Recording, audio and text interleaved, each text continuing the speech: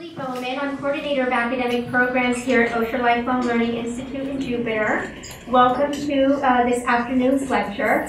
This is going to be exciting. We have a lot of wonderful items for you to take a look at. I hope that you've had an opportunity to take a peek at what we have up here. If you have not, please do take a moment after the lecture to go ahead and come up and take a look at some of the items that Dr. Wiren has brought for us today. I'd like to ask that you take a moment and silence your cell phones before we get started with the lecture. And at this time, I would like to take a quick moment and thank John and Patricia McGowan for their generous sponsorship of this program. They are longtime members of Osher Lifelong Learning. We are delighted to have them be a part of this program. It's a privilege to be able to work with them. And with that, I would like to welcome John McGowan. He's a member of our advisory board here at Osher LLI in Jupiter. Thank you. Thank you, Kimberly. Good afternoon. Welcome. This is our final lecture in the Health and Wellness series for this year, and this lecture deals in part with physical activity, which all of us need, and this particular one being golf. Our speaker today is a golfer. You might have seen him play as he was a collegiate conference champion. He made the cut in the U.S. Senior Golf Open Championship. He's played professionally in Europe and Japan. He won the South Florida Long Drive Championship with a 381-yard drive with a wooden-headed driver, winning by 50 yards. It was at the airport. He's an author, so you may have read one of his or more of his 200 articles or 14 books. He authored the PGA Teaching Manual, a 619-page work that is arguably the most influential golf instruction manual. He served the PGA of America over 13 years in several capacities, including Education Director, Director of Club Activities, and Director of Learning and Research. He's a teacher, having taught golf in 32 countries and in Japan for 17 years. Although he hesitates to try to teach me to play golf, I think it's the old dog, new trick thing or something. He was the founder of the Professional Golf Management Program at 19 universities. As founding member of the Golf Collectors Society, you see some of this up here. He created the PGA World Golf Academy, PGA Discovery Schools, PGA/USGA rules workshops, and the Colonel R. Auto Pros Historical Golf Library. From high school in Omaha, Nebraska, he went to Huron University in South Dakota, then to the University of Michigan for a master's degree, where he also coached football. Then to the University of Oregon for a PhD in sports science. He and his wife, Ione, who is here with us today, wife of 56 years, right there. They have 4 children, one of whom is here doing some videoing today.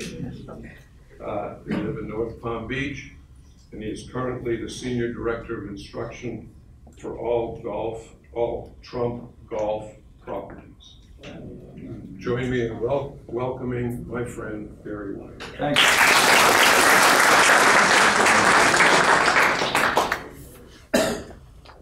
I have a friend in Omaha named Warren, last name Buffett, and he was invited down to the University of Nebraska to give a lecture.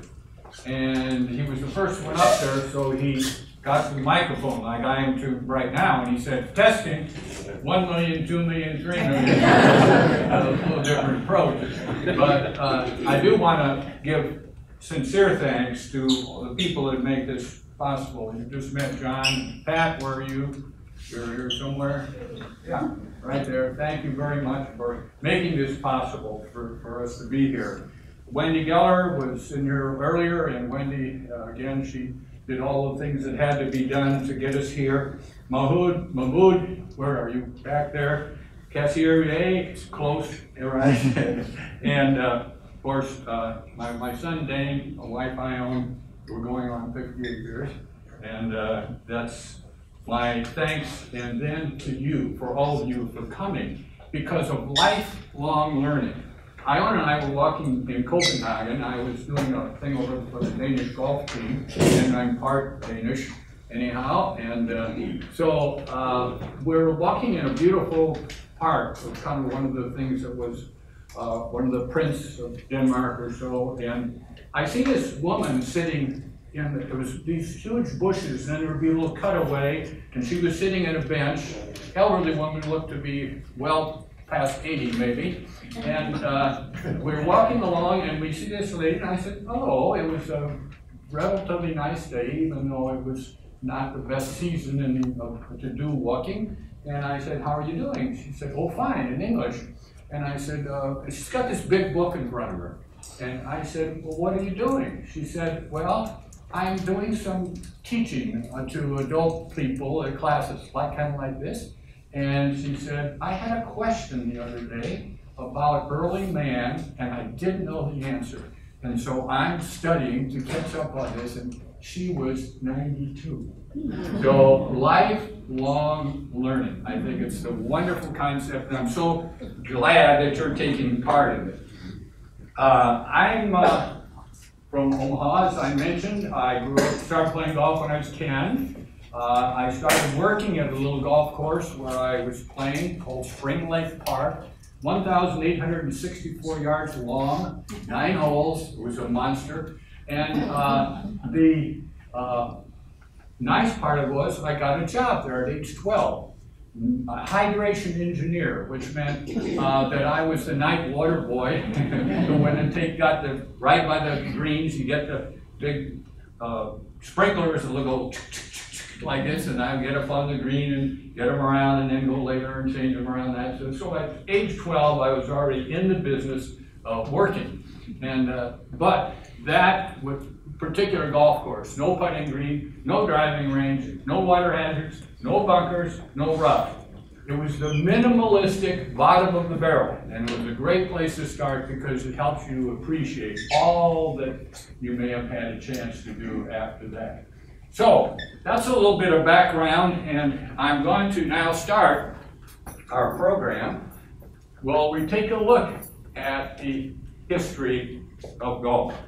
And this is geared toward getting 3 things done.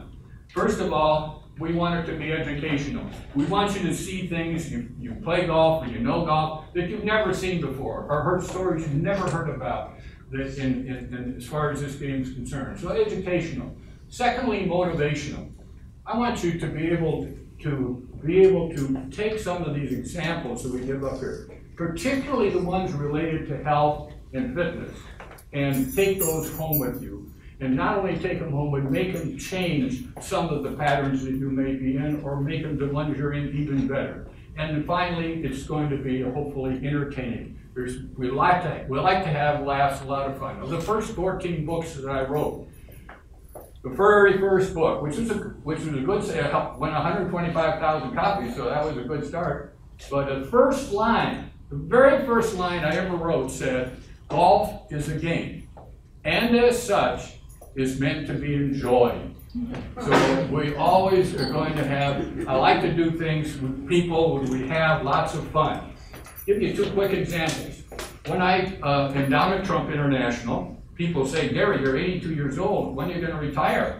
I said, what would I do, go play golf? No, that's what I'm doing right now. And so when people come, and I meet a guy, and I say, what's your name, sir? He's a new person there. And he says, Strafasi. Oh, I said, very nice. Oh, I wanted to ask you a question.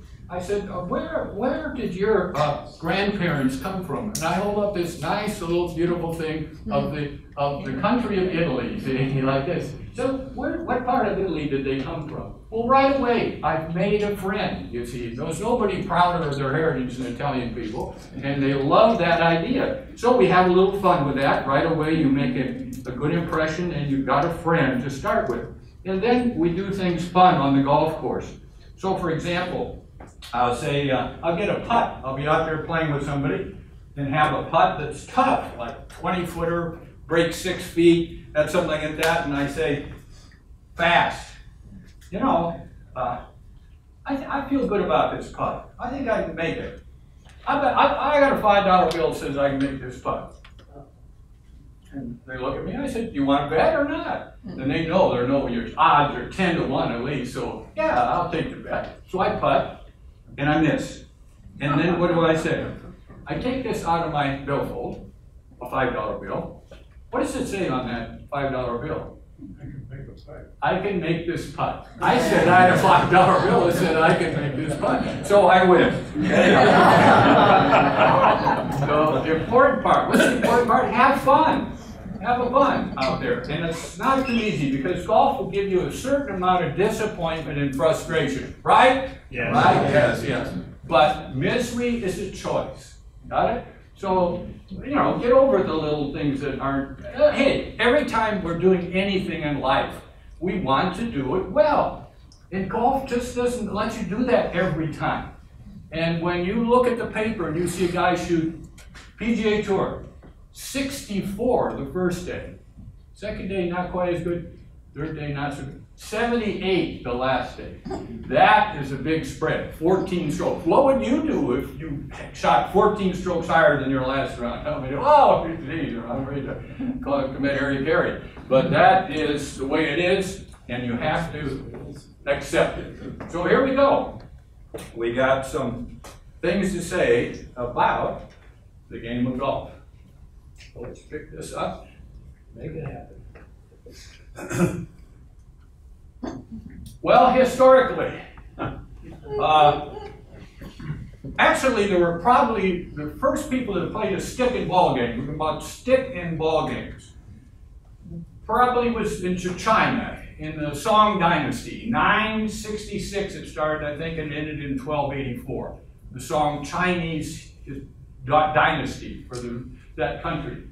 But they were so far away from Europe and Britain and so on and so forth that they probably had a hard time making an impact on the fact that they played a game, one called Chui Wan, that was very, very much like golf. I mean, the stick was like it, and they would play to a hole sometimes. So the one that really influenced golf more for us, though, were the Roman legions. You see, you couldn't fight every day up on the top. I mean, so there had to be some time off, so they were out there maybe playing Paganica, which was a Roman game.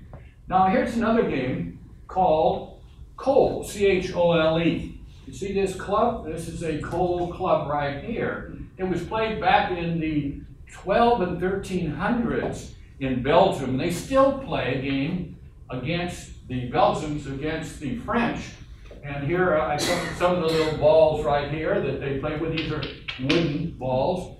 And so it was a stick and ball game also. Why did they pick that up? Probably from the Roman legions. I mean, they had all of almost Europe they conquered and part of Britain. So they would watch the Romans out there getting things around and they go, well, let's try something like that. And they make it their own style of game. And that was a little bit different. So how about here? There you go. There's a good example. Obviously, that's a stick and ball game. You've got it teed up on some little sand right there, going for it. That would be Dutch right there. And they would even play on the ice.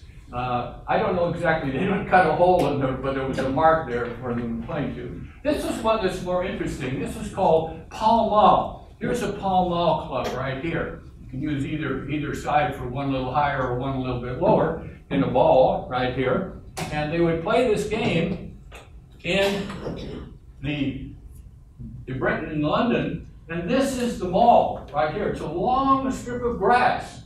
Do you know when you go to the Gardens Mall, that's where the name came from, because our early malls were a long strip of buildings, and so they got the name mall from it. But the target wasn't a hole, it was something to hit through a loop, and something a little like a croquet kind of in a way. And there also were games, stick and ball games, where they'd hit through a loop that was hanging in the air like this, and then when they knocked it through there, then the game was over. Or a churchyard door, or a tree, or some other type. But the Scots really added the important part, and that was the digging of the hole and playing it in that fashion. Now, this is an indoor version called golf, K-O-L-F. Sounds a little bit like golf, doesn't it? This is a golf stick. Looks like you could fight with it as well as use it to play with. And a golf ball, but this was an indoor. You'd play this to a big post in the that was in the room. Now, this is a picture of golf. And this is a golf picture that was played at a time when they made a law against playing the game on Sunday. This picture is called the Sabbath Breakers. And there is, these guys are out there on the wrong day. And that could mean that they're probably in for more than a 2-stroke penalty, okay? There is a guy clutching the Bible and saying, oh boy, you guys are in big trouble. The game was totally against the law in 1457, and they call it GOWF, golf. And in fact, they wrote in the rules, golf, G-O-W-F, and football, F-U-T-E-B-A-L-L, golf and football shall be utterly cried down, which means it was against the law. Why? Because we need our guys not out there playing these games. We need them practicing archery for self-defense. So that's basically why they did it. And then as gunpowder came around finally, then they would bring the golf and football back. Now, later, this was a safety feature in golf. All golfers who on public land had to wear a red jacket to warn people that they were in the area, because people could walk across the public grounds there that they were playing on, and so they would all wear, they called them the redcoats, and so there was that was the reason for that. Now, he had a caddy back there, nice, really friendly looking guy, and he's caddying with the clubs, holding the clubs under his arm. That was the way they would do it before bags were invented. One fellow finally in St. Andrews got some material, some jute, to put around, burlap to put around these things so you could protect the grips from the weather and that. And so they would sometimes wrap burlap around them. They made a tube out eventually and run there and then. And it was kind of a coincidence, I guess, that the guy that proposed that had a burlap factory. So anyhow, this is the guy that's there. He's going to coach a little bit, and he's going to carry his caddy, but he's also the walking 19th hole. You see, he was prepared to keep you well fortified. He was a retired Navy pensioner. Well, the approach that the Scots had to golf was rather Calvinistic, which was always kind of tough. You see, that was kind of a tee shot that you wouldn't want to top it, you see, or you could get stuck in one of their little bunkers. I don't know what kind of last bunker you were in, but I think Pete Dye got his idea for all the bullets from that particular time. I wouldn't want to have my 20 handicapped students in that one. Well, here were the professionals of the day. There's what they look like, all in hats of some kind. And this is about the time of the first British Open, or it wasn't the British Open, it was the Open, because there was no other Open. So it wasn't the American Open and the Spanish Open, they weren't even existing. There was only one Open. And so the proper way to refer to that tournament is as the Open Championship, because it's not not to be called the British Open. Our Open didn't come until 1895, quite a bit later. And when the game was played, it was played at a very difficult course up in Massachusetts. can you, oh, maybe can you read the name on this club? And right there, yeah. And he's got it's kind of not too deep on there, but it is on there. And it says, yeah, and it says, oh, your glasses, okay? Let's give it a whirl right there. All right, this is a club from the H. Rollins, right? Yes, H. Rollins. The winner of the first 1895 U.S. Open was Horace Rollins, right here. So it's kind of a fun, those are kind of fun little things to have. But these guys played tournament golf, and when they played the Open Championship, this was a man who was so much behind. This is really the father of golf in America, and England, and Scotland, and around the world. He was Tom Morris Sr. at St. Andrews Golf Club. Now, Morris was not just a golfer, and he won the Open Championship 4 times, so he's a pretty good one. But he did these things as well. He was a greenskeeper. He invented top dressing with sand, using rakes in bunkers, which were left, otherwise were just left to the way they were until he started putting rakes in there. Aren't you happy for that? First, he was the first to use a push mower on the greens, and he established separate teeing grounds from the area right by the green, and he promoted 18 holes for golf. Now, that is quite a litany of things to have accomplished.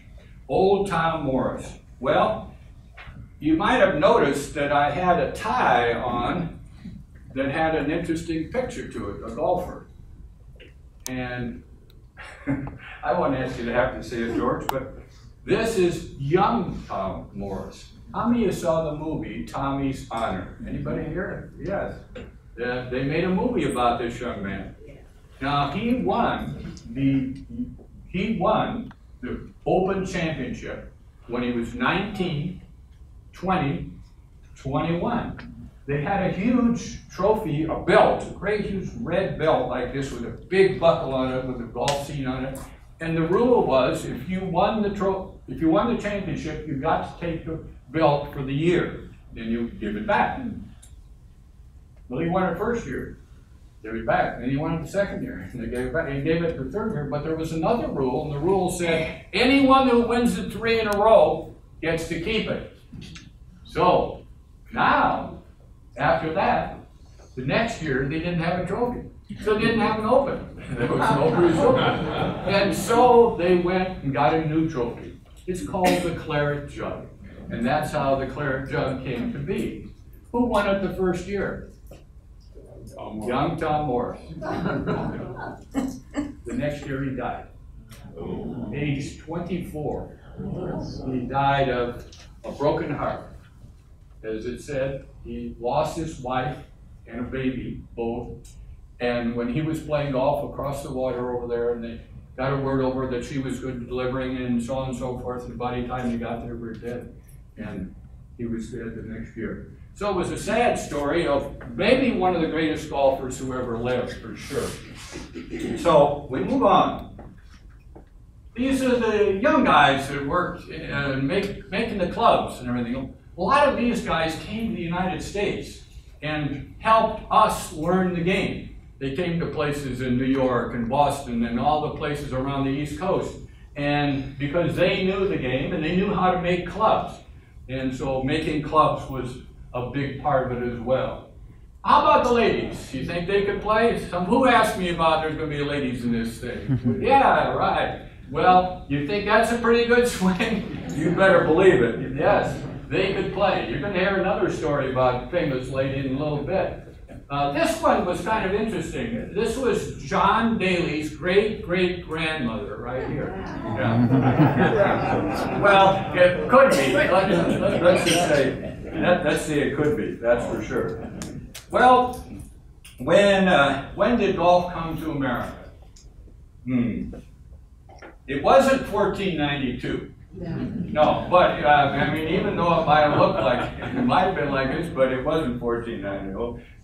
Columbus didn't find this, but if had he found this, he would have had his pro there along to help those people that he met in his first trip to this part of the world. There are several claims for the first golf course in America. it was thought that it was, and we'll mention him just after this, it was thought that the first organized golf played in America was in 1743 on Harleston Green, an undeveloped pasture land near the corner of Pitt and Bull Streets in Charleston, South Carolina. Anybody South Carolinians here? You wouldn't know that probably. Charleston merchant David Dees received a shipment of 432 balls in 96 clubs, and coming from Scotland, and in 1786, the enthusiasts founded the Charleston Golf Club. And so I would give them certainly credit for having the first, even though they kind of stopped for a while and didn't have any golf and so on. But they have now today, they have a country club, and it would, to me, give them the right to call themselves the first. So, this guy, Walter Travis, came to the United States from Australia, and he came in 1888. He, 1897, 96, he goes to some friends over to Scotland, and he sees this golfing game they got, and so he buys some clubs to come back to the United States. He was 35 years of age when, in 3 years later, he won the U.S. Amateur, 1900. And he won it in 1901. And he won it in 1903. And in 1904, Walter Travis goes to England to play in the British Amateur. Now, they had no regard, little regard, almost no regard for Americans as golfers because, hey, we didn't know anything about the game and and so on. So when he arrived at the club, there was a bit of a locker room where they put the people there that were going to play, and they gave him a spot in the hallway with a nail in the wall where he could hang his coat and put his gear, and they gave him a cross-eyed caddy, and they said, good luck, you know. So he wins the first match, and he wins the second match, and after he wins the third match, they said, would you like to come in the locker room, and we can get you a really good caddy. He said, oh, I'm fine where I am. I like my caddy, it's just right. Well, he gets to the final. He's playing Ted Blackburn, a huge man. Walter Travis was 5'5", weighed about 135 or 40 pounds. And this man could out-hit him by 40 yards easily, but Walter had a little secret. He could make putts from 40 feet over peanut brittle. I mean, he was an amazing, amazing putter. And so he wins this thing, 36 holes. The Brits could not believe it, not possible. And so when Lord Northbourne presented the trophy, never in the history of the British Empire have we been so utterly humiliated here. and 4 years later, the Arnie declared this club, the Schenectady putter, against the law because it was a mallet, a center shaft mallet.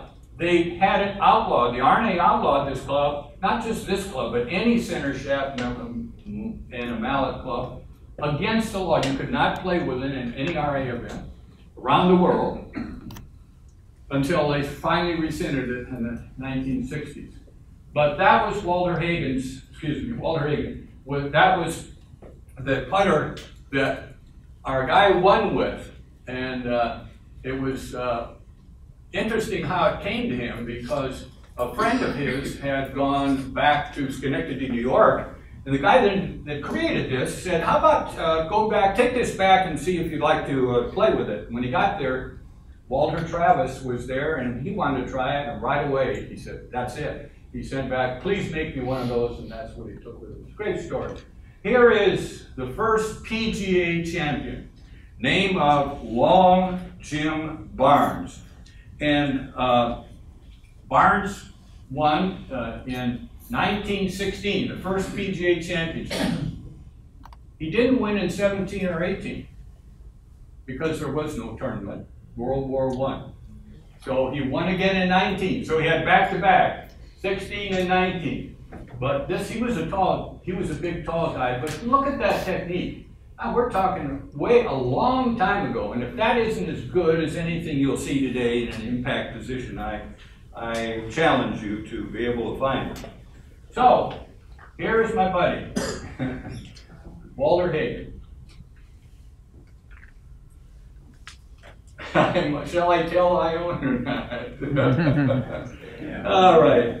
My dear Ione back there was, I got to see her originally at a little German restaurant in Ann Arbor. And she was sitting over there with her mom. She was a cute girl, a nice, beautiful sweater on that she knitted, by the way.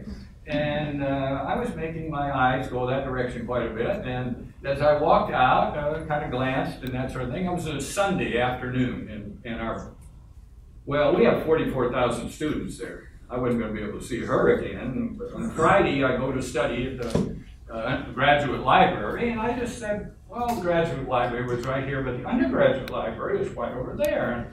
And maybe you slip over there and look around. They call it, what? Trolling. Trolling, thank you.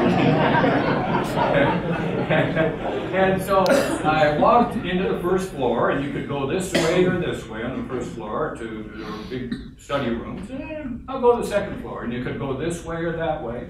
I went this way. I opened the door. There's that sweater and that girl. Friday night. Unbelievable. Yes. Hi, my name's Gary.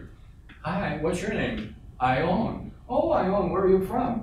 Traverse City, Michigan. I said, Traverse City? That's Walter Hagen's hometown. He lived there in the summertime. Oh, Walter who? You know? Oh my God, she doesn't even know who Walter Hagen is. How can I go any further in this? But we said, let's go have a cup of coffee, and the coffee machine was broke, so Howard Johnson, and that was on a Friday. That was Good Friday. Sunday, how about going to church? We went to church together. And it went on from there. Won't go with absolutely all the rest of the story, but he was instrumental in our courtship, and we even used to celebrate his birthday. When we moved to South Dakota, we put a top hat on the top of the table, and that top hat, and put a Rolls-Royce model car on top of it, because that's the way Walter lived. He was the first athlete in America to make $1 million. The first one that had a golf company named after him, the Walter Hagen Company. He was first in so many things. He won 4 match play PGA championships where you play against the best players in this country. He won 4 in a row. Means you've got to beat like 5 or 6 guys in a row without having a bad day or them having a great day in match play.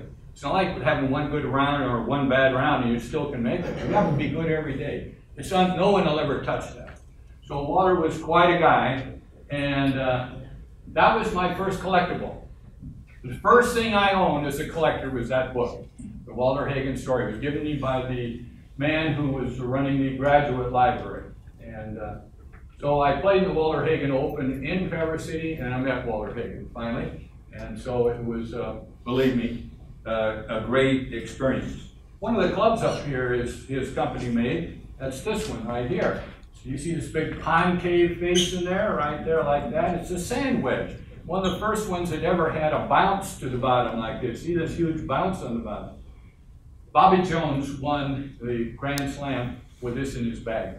So it was pretty effective. The next year, the USGA outlawed it. But they didn't outlaw it while Bobby had it, okay? So anyway, here is a picture that's one of my all-time favorites.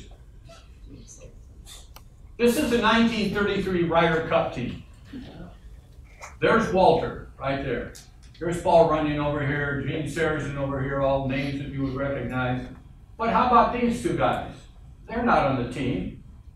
That's the Prince of Wales. That's the Duke of York. How many saw the movie, The King's Speech? King's Speech, yeah. Well, you got him right here, see? There's the guy that had the stutter, right there. And here's the guy that saved the world.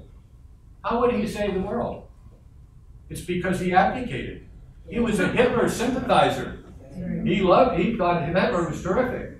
And he wasn't going to go after him. That might have been, we would always speak in German right now. But he abdicated, his brother came in, and he and Churchill were close friends, and so bam, they went after Hitler, and had this guy stayed, the prince, and not married to our nice lady up in Maryland, Baltimore, well, the world might have been different. So it was a thing that changed our history. Our next picture, there he is, folks. Who is it? Bobby Jones. Bobby Jones. Wow.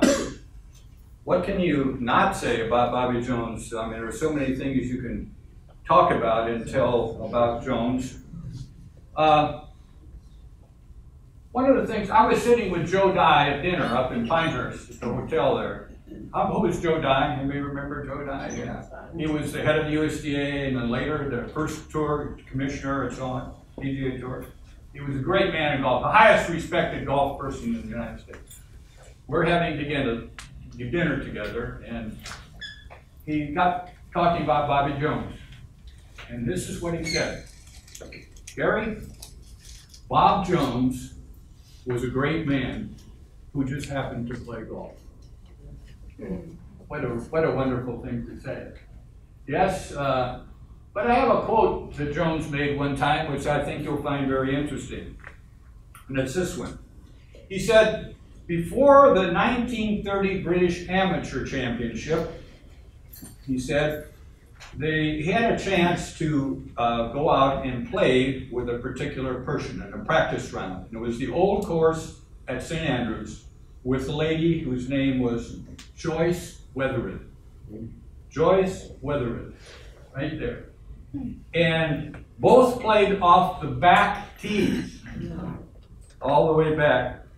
And after Wethered putted on the 18th hole and made a 75 from the back tees, Jones said this, quote, I have not played golf with anyone, man or woman, amateur or professional, who made me feel so utterly outclassed. So there's another one for you right there for the ladies in this program. Believe me, we appreciate it. Well, look at this one.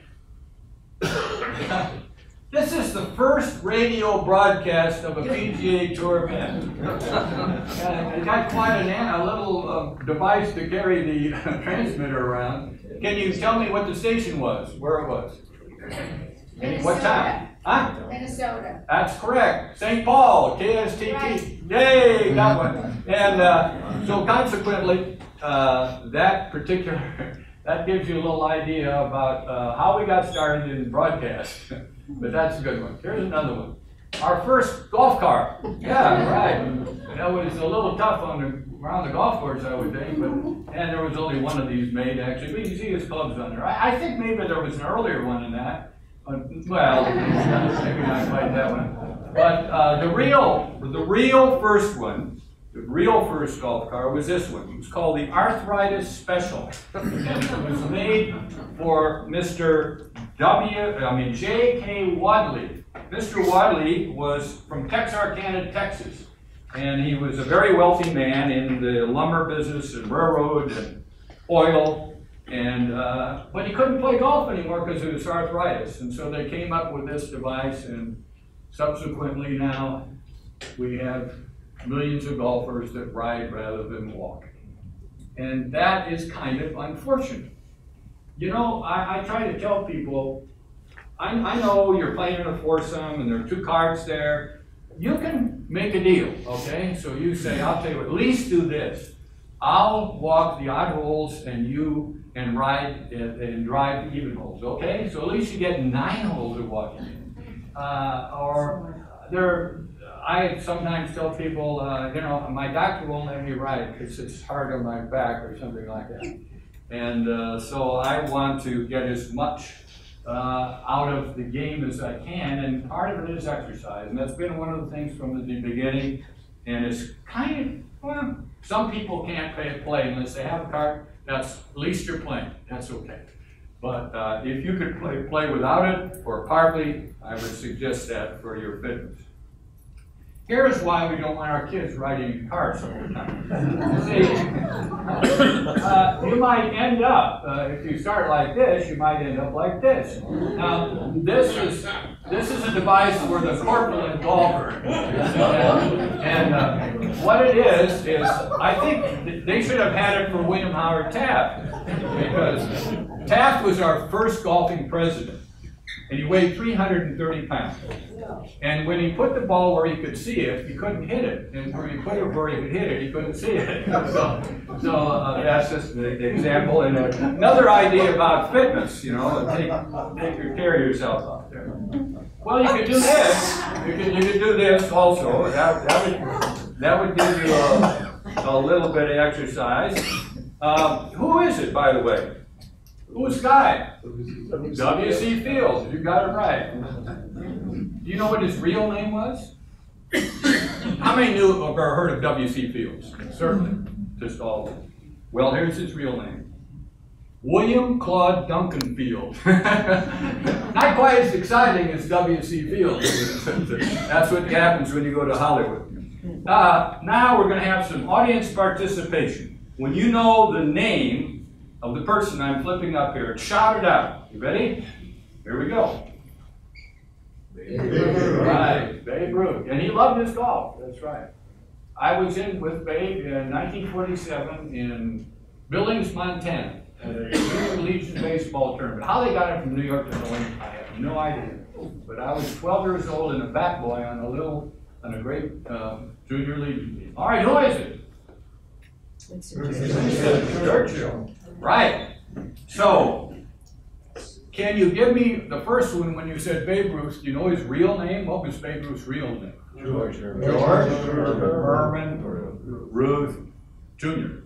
Yeah, even Jr. That was the tough part. How about Churchill? What was his full name? Ooh,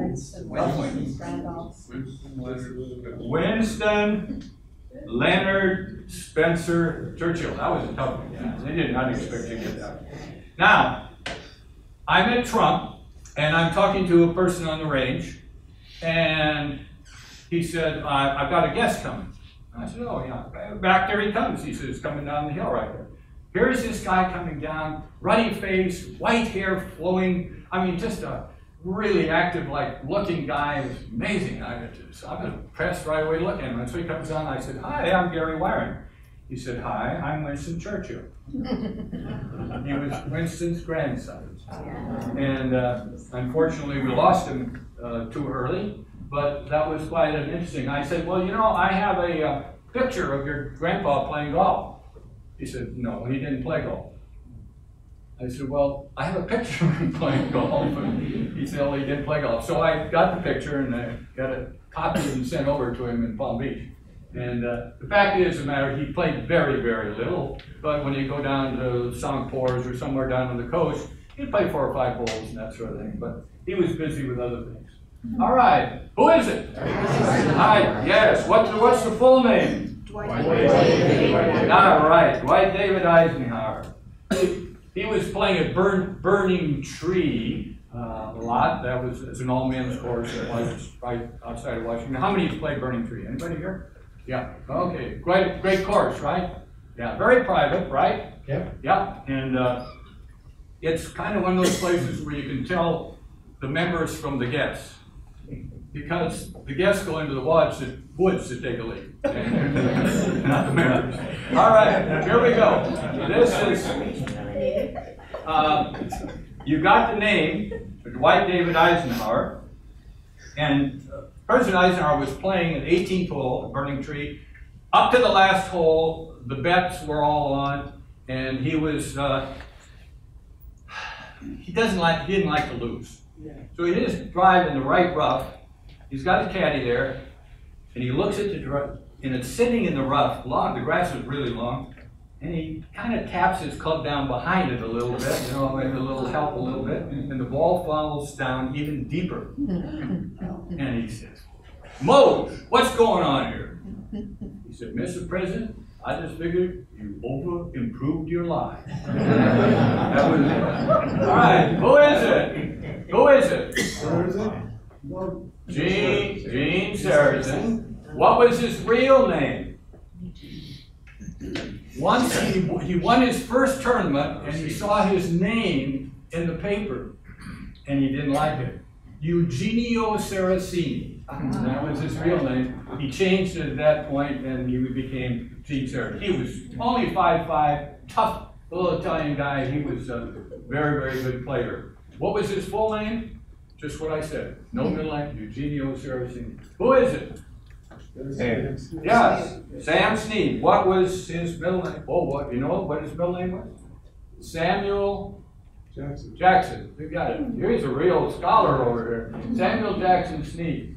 Got the Sam was quite an interesting guy to be around. You know, they called him double jointed because he was so flexible. And one of the things he used to do as a stunt, when he went to the Masters Past Champions dinner, he would do one of his little stunts that he would do. He could kick the top of a door jamb with his foot. I mean, unbelievable. And I was always noted for that. Well, this one year he didn't come because he was ill, he was getting older. They didn't know if he beat anymore or not. And so the following year, here he is coming. And Gary Player is in with the rest of the people that have arrived so far. And Gary says, you know, really too bad about Sam, isn't it? And they said, what do you mean? He said, well, you know, you can't, you know, the things he used to be able to do is getting too old and all that sort of thing. So Sam shows up. So one of the guys says, hey, Sam, bet you 200 you can't kick the top of the door jam.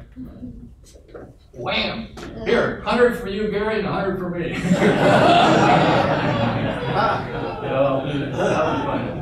I spent a lot of time with Sam on the Golf Digest panel with Middlecoff, Runyon, Snead, and John Jacobs, and great stories. Who is it? Nicholas. Yeah, that's when his son sees that. That's my daddy before he was pretty, he says. But anyhow, Jack Nicholas. What's his middle name? He's like me. His parents couldn't afford a middle name, so he's just Jack Nicholas. I'm just Gary Player. Okay, that's no middle name. Now, there's Jack's wonderful book. I mean, this was a really good book, Golf My Way. But there was a friend I met later who was a golfer in Chicago named Gus Bernardoni. And Gus was in the military. He was a paratrooper, and he came out of an airplane during wartime, came down, and his chute did not open fully. And he's coming down like a rock. And, you know, what do you do? And he fortunately hit some big soft trees and mortar, I don't know, with a haystack or whatever, but he isn't killed. And when he gets down there, he says, I'm going to devote my life to God's work. He became a golf professional, but he did all kinds of things and he wrote a book. And so Barbara Nicholas is in my office at PGA, and I have this book, Golf My Way, right up at Sightline as she leaves, and I said, Barb, I've got Jack's book here. And I said, it's really a terrific book. She said, thank you very much. I said, but I have to go to a higher authority. I have to go to Mr. Bernardoni's book. Whoop, back, come on. Golf God's. No, that was all just in fun, of course. She took it as a good gist. So, this next player, what's the name? Come on, Tommy Armour, don't you know? All right, okay, that was kind of sick, but all right. So here is, I'm going to again challenge you with some modern players. Ready? Real quickly now. Chichi Rodriguez. Right, Chichi Rodriguez, you got it right. Chichi's up over this putt. He can't read the green. He just says, I can't see. Does it go to the left or does it go to the right? His caddy's behind. He said, look, it always breaks toward the ocean. Yeah, he said, but which one, Atlantic or Pacific? All right, who is it? Who is it? Arnie. Oh, man. He was the king and never acted like one. That's so true. We've had some times with Arnie. We were in Hawaii. No, was it Hawaii? No, we weren't in Hawaii. We were in Orlando. And Arnie and Kit was there. Kit was his new second wife. And we were at a private home, and there was 8 people there. we were sitting having a drink, and one of them said, "Hey, Arnie, tell Gary and Ione about your marriage, about getting married." And Arnie says, "You tell her, kid." And kid said, you tell him, Arnie. And finally, kid ends up doing it. And she said, "Well, we went to Hawaii. We're on the main island, and we were up on the end of it there, quite a ways outside of town. And Arnie comes to me and says, we'd been living in sin. And Arnie says, 'Hey, kid, you want to get married?'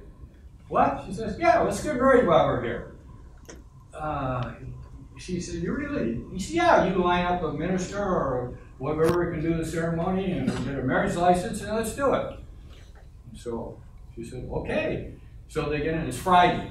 The civic offices are closed on Saturday. So they go in Saturday, but there's some private people that still can do marriage licenses. So they go in to this Japanese lady, knock on the door. She opens, also, come please. And she gives papers to Arnie, and she gives the papers to Kit to fill out for the marriage license. Kit's doing hers, and the lady comes over and says, 'Do you know who you're marrying?' So there's no problem with that. Yeah, that's a good idea. Who is it? Who is it? Gary Player is correct. Gary is my friend and co-promoter of fitness for PGA golf professionals. He takes care of the tour, and I've always tried to do it for the club professional. I can't tell you how many guys, for example, I do all kinds of things to try to stay fit. And one of them, the guys have come up to me 30 years later and said, "I still do that." And one of them, when I get up in the morning, and the first thing is toothbrush, I put the toothpaste on it, and I brush my teeth going like this. And I do 100 of those squats every morning, and at night I do one-legged rise on toast. So brush, because you brush morning and night. So that's a regularity kind of thing, and Gary has been so good, and he can do things I can't even begin to do, but he's a great person for golf. All right, tell me what you're going to tell me on this, as we run through these, you're going to tell me the name of the tournament. What's the tournament? Masters. The Masters, right, there we go. Hey, I don't know if you know about it, but what's the famous street they go down? Magnolia Lane. Here's a picture of it. A long time ago. This is Magnolia Lane, when it was Berkman's Nursery, and back in the late 1800s and on to there.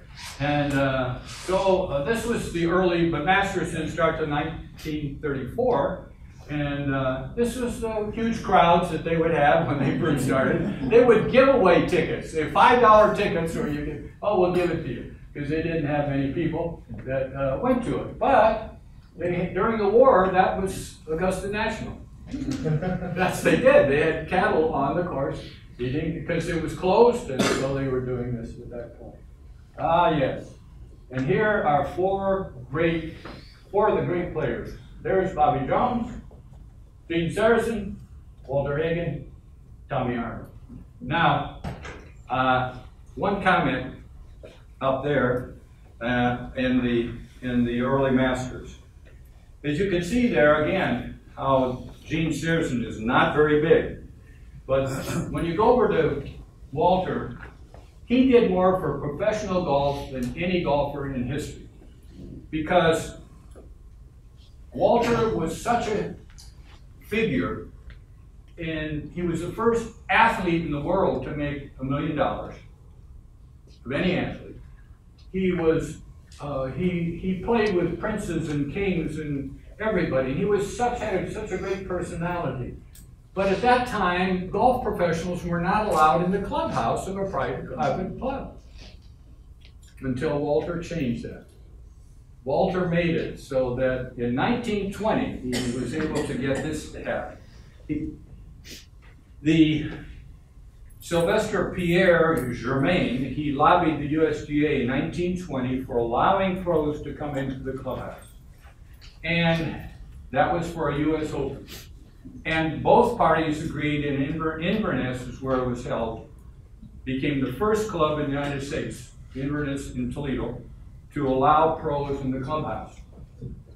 Now, as a gift for that, Walter gathered all of the PGA pros the next time they played in Inverness, and they gave the club a beautiful, large grandfather clock. But still, when you go in the first door, the front door of Inverness Golf Club, you open it up, and there is this beautiful clock. And this is what it says on the bottom.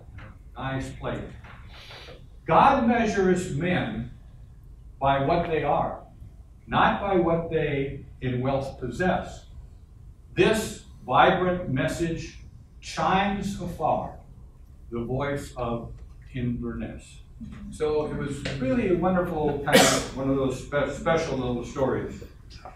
We're going to move on now to tournaments. What is the tournament? What's the tournament? The US Open. Right, U.S. Open. And the golf club. You know anything about the golf club? What was it? On the 2-iron. A one iron? A one iron? Yes, a one iron. And what happened to it? It was stolen out of Ben Hogan's locker along with his shoes at the end of that tournament, and he didn't see it again for 36 years. Someone found it in a strange place, and he took it to Ben, and Ben said, "That's it, that's it." So this is the most famous picture in all of history of golf from a playing standpoint, and it's strange that that would happen, that would be an item that was sold. All right, what is the tournament? The Open Championship, right. When you become the captain of the RNA, you must play yourself into office by hitting a tee shot with everybody around to now you're officially the captain. Well, years ago, when they do this, they used to always, and they still do to this day, give a gold sovereign, something worth a considerable amount of money in the old days, to the caddies who stood out in the first fairway, who captured, the one who got it, got to turn it in and get a gold sovereign. Well, when one of the early Prince of Wales came and was going to be the captain, he stood there and he looked out, and the caddies were unflatteringly close to the team. and there's always been kind of a famous story about how they didn't give him much credit for being able to hit it far. So one of our United States people, after Bob Jones, who was a captain, the next one was George Bush, Sr., George Herman Walker Bush. He was the captain of the RNA, and he had to play himself in. I wrote a book called When Golf is a Ball.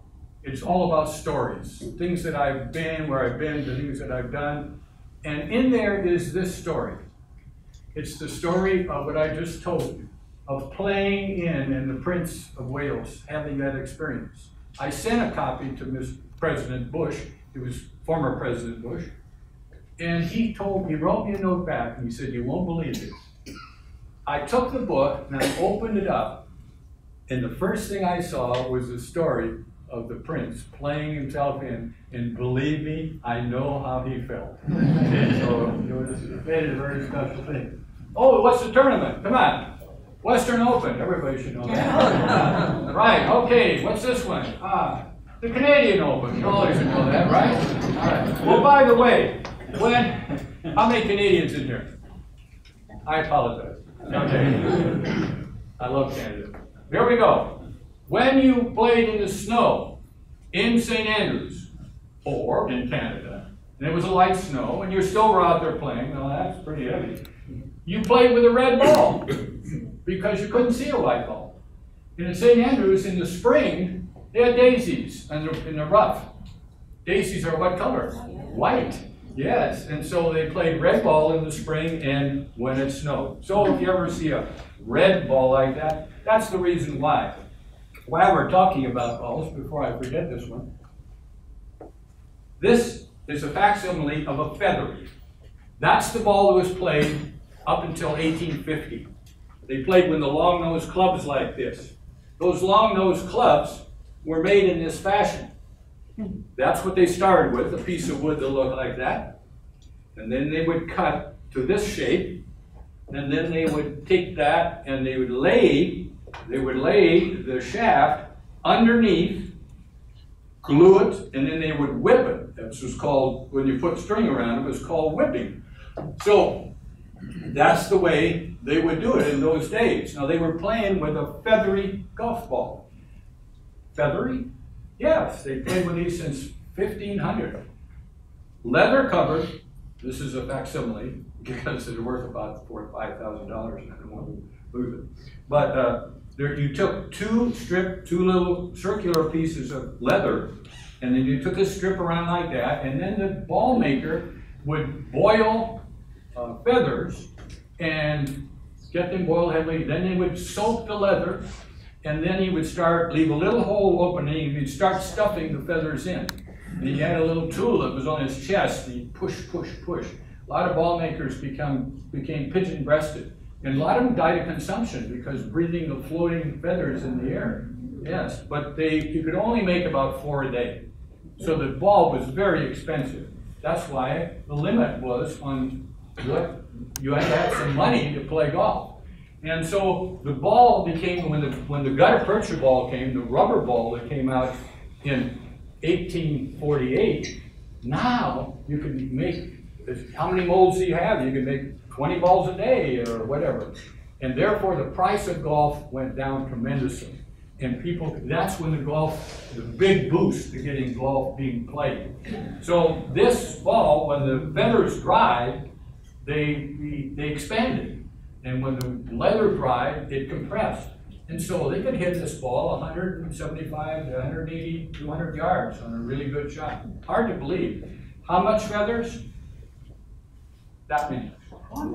A top hat I got full of feathers went in this ball. Last little comment on the feathering. If you wanted the ball to fly high, you put in goose feathers. And when you wanted to fly low, you put in chicken feathers. That's a joke. Okay. All righty, we're moving along now from Canada to where? Where are they? Where are we? Arizona. Right, name the state. There we go. What's the state? California. Pebble. Right, not Pebble. Cypress. Okay, what's the state? New Jersey. Right, Pine Valley. Got it. New Jersey. Good one, George. Okay, what's the state? Pennsylvania. Pennsylvania. What do they call this? Church pews. The what? Church pews. The church pews, exactly right. All right, what's the state? It happens to be Florida, and it happens to be Trump International. We haven't been there. That's the 10th tee right up here going up along there, and then the 16th coming into that green. Anyhow, if you haven't been there, it's absolutely gorgeous golf course. All right, I got a trick picture here. This is a little tougher. Yeah, a little tougher. Because it isn't what's the state, it's what's the country, Japan. What's the mountain? Fuji. Yeah, correct, Mount Fuji. I taught golf in Japan for 17 years, so I saw a lot of action over there and had a TV show, and so I got around quite a bit, and I love Japanese golf students because they never would argue with you. I'm not going to change my grip. You know, that guy from Texas. No, I like this right here. And they just said, "Ah, so sorry, yeah." And you tell them to grip it upside down. Okay, that's fine. So anyhow, here's a tough one also. This is almost a trick. This happens to be the most exclusive golf club in the world. What state? California. What's the course? It's called Sunnyland. It was the course owned by Walter Annenberg, and it was called the Camp David of the West. Had more presidents, Eisenhower, every president played there, and even when Dick Nixon, President Nixon had to go out of office, this is a note he wrote. When you are down, you find out who your real friends are. We shall always be grateful for your kindness and your loyal friendship. And that was written to the owners of the course because they were certainly good friends with Richard Nixon. Okay. Just curious, where is this? in California. What's new?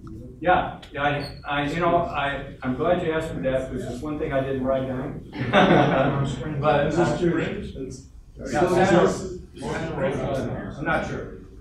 Okay, here are things, folks. Let's have a little more fun. Physical gyrations which will not affect the flight of a ball, no matter how dramatic they may be, such as the behind the back move, or kicking in the cup, or the ant's eye view of the putt. None of those are really that good. And there are things you shouldn't try if you are a golfer. Number one, like bungee jumping. Tiger. That's Tiger Woods down in Australia or New Zealand, bungee. I know my boss, when I worked with, as a consultant with Tommy Armour Company, Bob McNally once said, I have no interest in having a person working minimum wage who is preparing me for a potential life-ending activity. Yeah. All right, here's something you don't want to do. That's a little too deep to try to get out there. Now, even in trying to get it out there, was a guy named Woody Austin. This is in the America's Cup and President's Cup. It was at Royal Montreal. And he got through it, but the action caused him to lose his balance, and he went down, he went. And it was very memorable. He lost the hole, but he birdied the next three to get a half a point for the. That was pretty tough. So the thing that he did, which was very clever, the next day when he came out of the locker room, he came out like this, which was very clever. Now here's a lesson all golfers should learn: that golf can cause moments of disappointment.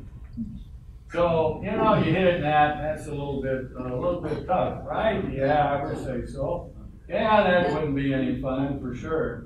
Yeah, right, Michelle, I didn't like that shot. Oh, geez, here's Tiger saying, oh, God, another one out of bounds. And my ball is buried in the bunker. And Colin Montgomery, oh, geez, the third missed short putt. And Retief Goosen, that drive is a stinker. But Tom Watson,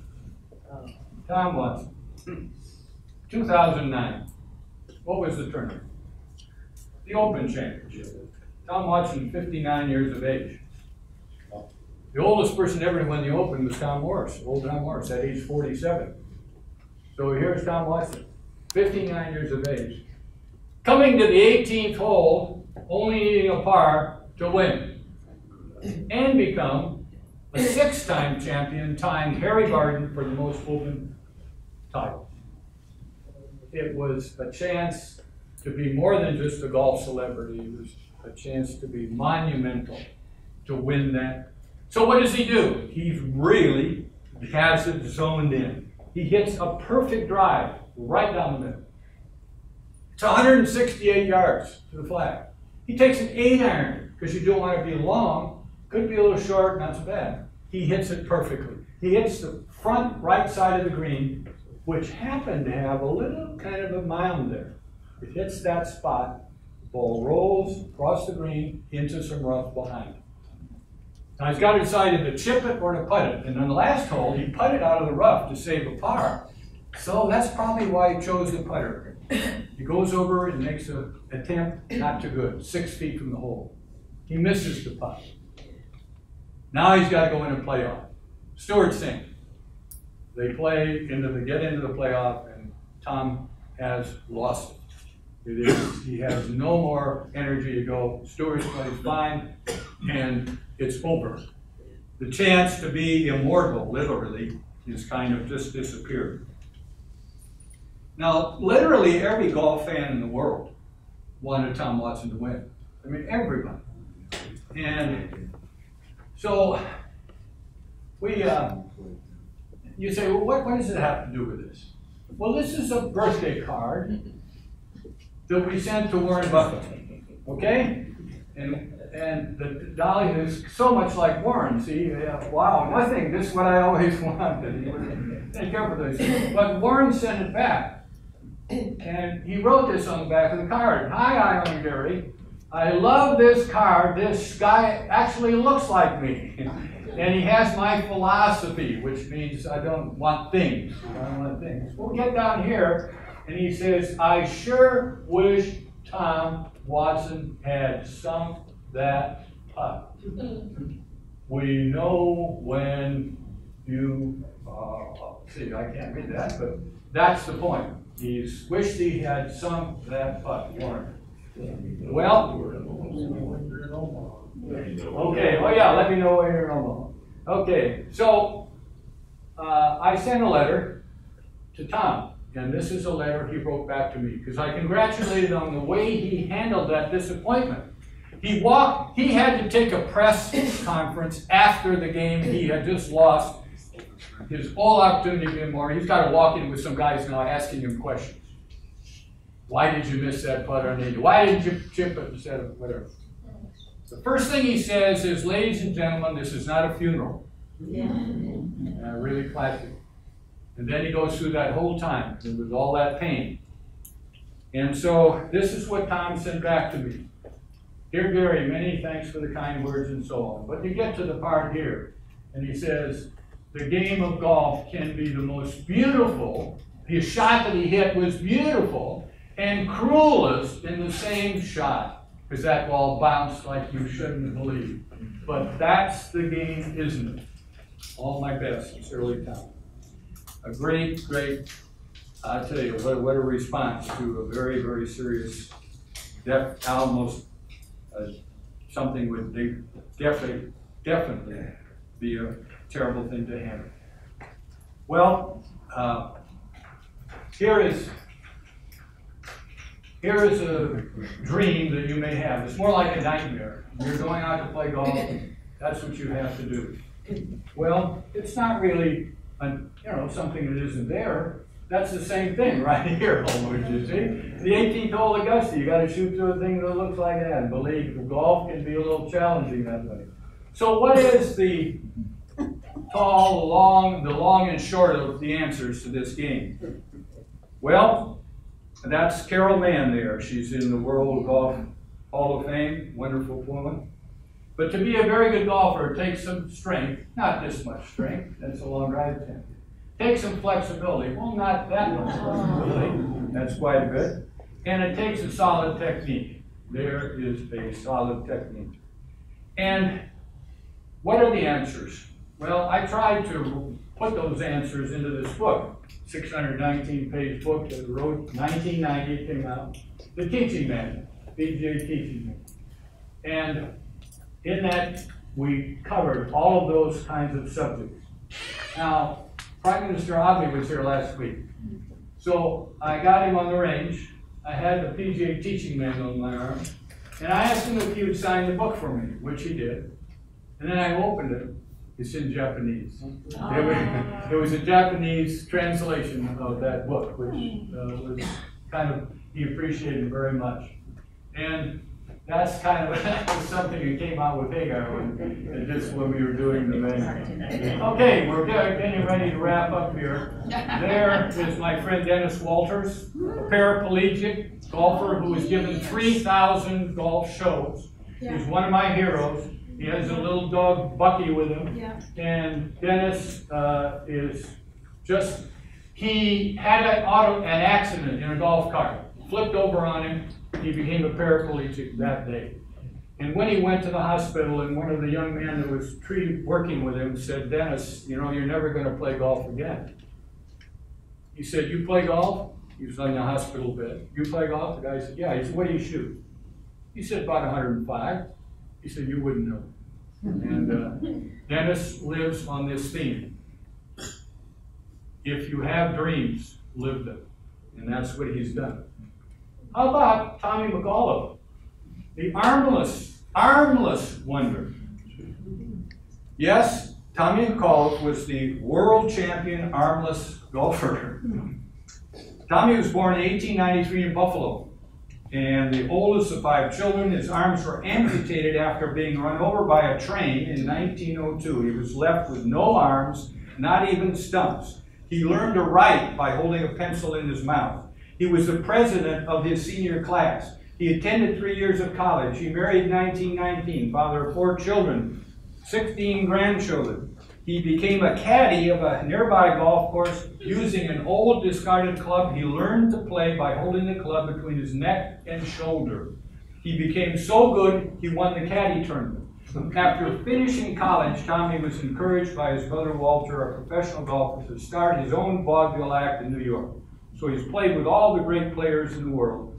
And his average score was 92, and Tommy became the world champion, and his lowest score was not 85. Holding the club that way. All right, we're going to wrap this now and at least give you 10 minutes to ask some questions.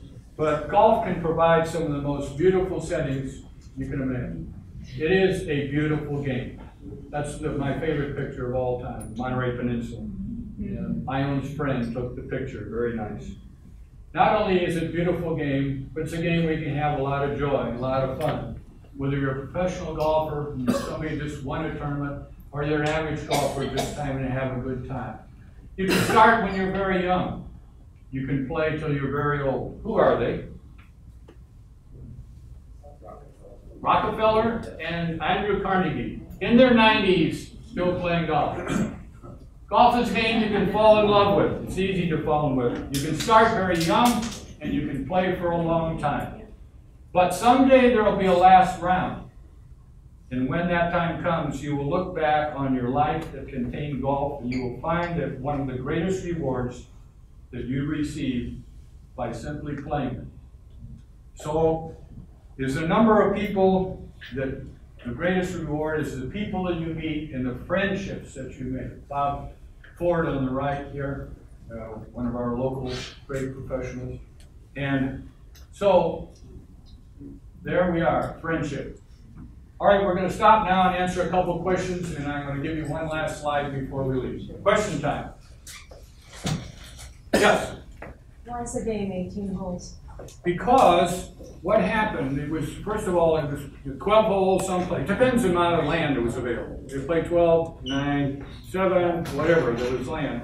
And then St. Andrews came up with 24 holes. And they was cut down to 18, which we have now, and they made double greens. And so St. Andrews was kind of the leading place, so everybody copied St. Andrews. 18. It's too many, it should be 12. Okay. Yeah, another question. Question. Yes? What's the likelihood that some of Nicholas's ideas get accepted and the pressure on golf balls be reduced to the point where the old courses are still relevant? Yeah. Well, Jack has talked for a long time because the ball's going too far, and great courses now are making it too easy. We're used to hit a driver in a 3-wood or a driver in a 7-iron. And a lot of people who play the game think that this should be changed. It's called bifurcation. If you let them play a ball that will go as far, and you can play the ball that goes farther. And that, I think that's going to be a hard sell. So Jack's preached that for 20 years. I preached it along with him, and we've never gotten anywhere. Got it. Okay. One more, yeah. Other than on the island of Bermuda, I don't think the pros wear Bermudas. Do you think that just as the tie eventually left golf, that the long pants will and Bermudas will be played with by our professionals? Well, people, first of all, when I come dressed like this, people say, oh, you got knickers on. I said, no, I don't. They said, well, I thought they called those knickers. No, knickers came to your kneecap. When you add 4 inches from the kneecap, it becomes a +4. Oh. That's where they got the name +4. Okay, let's finish up. My all-time good friend, Harvey Payne. Quick story on how humble he was. Most humble man I've ever met, absolutely. His son has found him these big red folder with all these notes and ideas in it that Harvey has collected over the years, and he said, Dad, why don't you write a book? Nobody wanted to read a book by me, kind of thing. He said, Dad, you don't have to write it. We'll get a writer. You just tell him all these things, and we'll make a nice book. So they're sitting in Harvey's kitchen, there's Helen, his wife's over here. Harvey's sitting there kind of bent over. There's a New York attorney, publishing attorney, and then there's the guy that's going to write the book, Bud Schrager. Right, Bud Schrager. And so the attorney is talking about term, liability, and all that's going over Harvey's head. And he pushes the contract over to Harvey, and he said, Mr. Pennick, if you'll sign that right there, there'll be a $50,000 advance. I'm sorry, I don't have that kind of money. That's what you call humility. All right, now, one more quick Harvey one.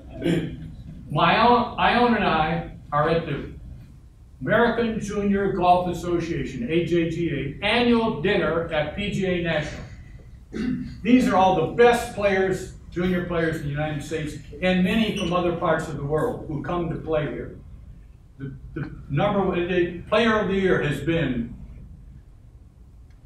Phil Mickelson, for example, and some of the great players we have out there right now. So these are the cream of the crop. And it's a night that Ione enjoy more than any other we have, because it's so uplifting to see these kids and how smart they are. Grade point average, 4.3, 4.5, and how well spoken they are. And what some of them say, you know, I give my heart to Jesus Christ, or whatever else, or I give for my folks or whoever, credit. So anyhow, we walk in, and we can't go in yet, the doors are shut, so there's a little foyer out there, people are having a little lemonade or whatever, and there are two people standing there, a man and woman, about in their, I'd say, late 70s, mid-70s. They're just standing there like that, nobody's talking to them. So I walk over to be friendly, and I said, hi, my name's Gary, where are you folks from? They said, Austin, Texas. Austin, Texas, that's the home of my all-time favorite hero, teacher, everything, human being, Harvey Pennick. They said, yes, yes. I said, matter of fact, I just heard a story about Harvey that I didn't know before. It was 4 months before he died. And he was told at the club, at Austin Country Club, that he would, if he wanted to, could go over to a course nearby where they were holding a senior women's amateur tournament. And he probably taught a bunch of those ladies when they were 16 years old. So he agreed he would go over. So they take a cart and pull it up by the range.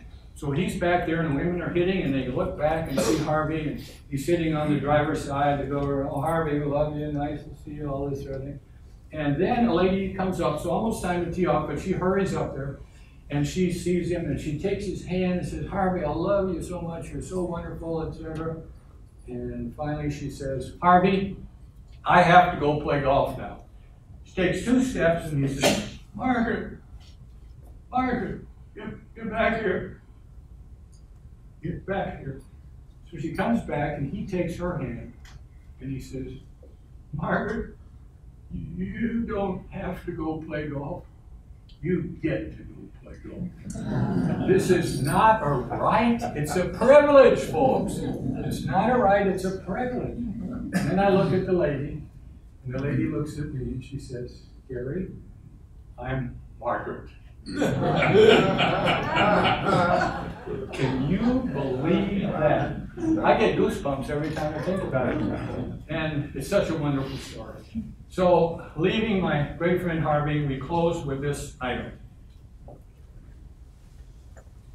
I'm going to read it as you look at it.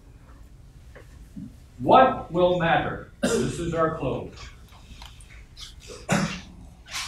Ready or not, someday it will all come to an end. There will be no more sunrises, no minutes, hours, or days. All the things you collected, whether treasured or forgotten, will pass to someone else. Your wealth, fame, and temporal power will shrivel to irrelevance. It will not matter what you owned or what you were owed. Your grudges, resentments, frustrations, and jealousies all will finally disappear. So too, your hopes, your ambitions, your plans, and to-do lists will expire. The wins and losses that once seemed so important will fade away. It won't matter where you came from or what side of the tracks you lived on at the end. It won't matter whether you were the beautiful or brilliant, and even your gender and skin color will be irrelevant. So what will matter? How will the value of your days be measured? What will matter is not what you bought, but what you built. Not what you got, but what you gave. What will matter is not your success, but your significance.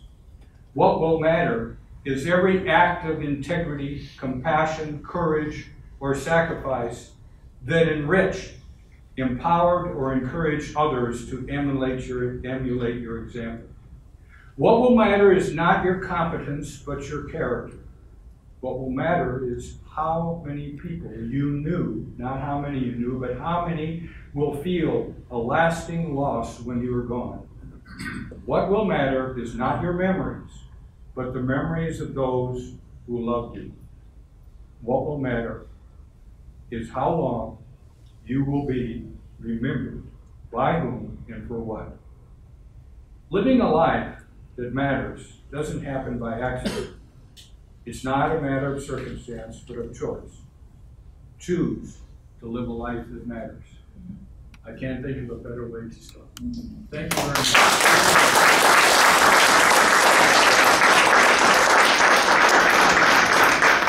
You can put the lights on back there. We get more light on this right here. And that's it. Okay, you can come on up and look.